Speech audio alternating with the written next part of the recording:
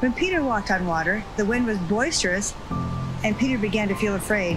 He started to sink, and in that moment of desperation and fear, he cried out, "Lord, save me." Life is full of boisterous winds, and we can often feel overwhelmed by stress, anxiety, depression, grief, and other emotional challenges. We may wonder, how can I have faith when I feel like I am drowning? How can I continue to find joy when there is so much stress, fear, and sorrow? We are imperfect beings, each trying our best. Like Peter, we might just need the hand of the Lord to help us.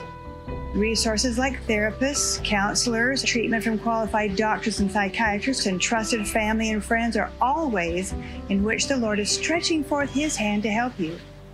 Another resource is a new self-reliance course, Finding Strength in the Lord, Emotional Resilience.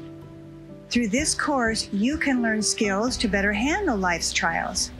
You can develop greater confidence as you come to understand your personal journey and its purpose.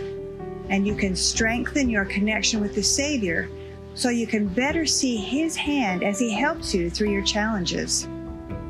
Just as with Peter, He is ready to stretch forth His hand as you reach for Him.